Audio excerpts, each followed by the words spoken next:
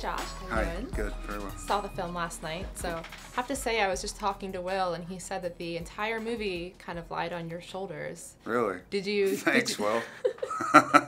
Did you think that way at all? Kind of stepping into it? No, I mean, yeah, sort of, but in kind of an elusive way. I mean, if you take on that idea too literally, you probably just fold in fear. But I did know that if I didn't get this, if I didn't at least go unnoticed, that you know, the accent or showboating the thing or doing some kind of exaggerated thing, I just didn't want to get in the way of a great story that they had created, you know. So, you know, hopefully I did that enough. Well, I would say that you did. I mean, how much time did you spend studying Kay? Months. The movie got pushed back a couple of times, so I was glad for me, selfishly, because I got to kind of disappear and go do it and work on it. And for some reason, I thought it was going to come a little easier than it came. And I know Tommy, and I thought, if I know Tommy, I can, you know, figure it out. But then the more you start to do it, you realize the kind of complexities of his vocal qualities, and you go, oh man, this is going to be tough. What was the toughest? Is there any particular?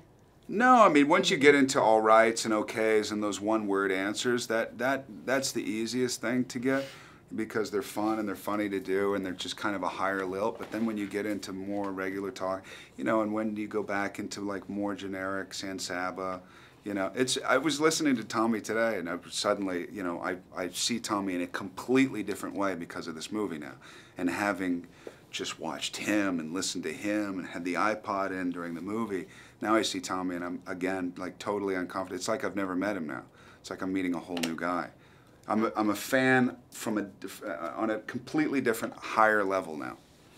So there were no hesitations at all about stepping into a franchise? There was a lot of hesitations. Oh, really? Tons, because you don't want to be the guy that screws up a really nice franchise, and especially, which I think worked in our favor, 10 years after doing the last one, you kind of have, you know, the room to be able to go, okay, we can kind of restructure this whole thing in a way that's really fresh, and I think they did that. I mean, and it was really great seeing kind of the origins of J and K's relationships too. It was, you were able to change some things. Yeah, totally. And you know, the chemistry between Will and Tommy, you know, is not something that you can duplicate, but we were lucky enough that when Will and I got together that we had enough of a chemistry between the two of us personally to go, oh, okay, this is going to work. There's a lot of electricity between us that I think will be a nice replacement, temporary replacement for before he goes back, you know. And you got to hang out with Andy Warhol.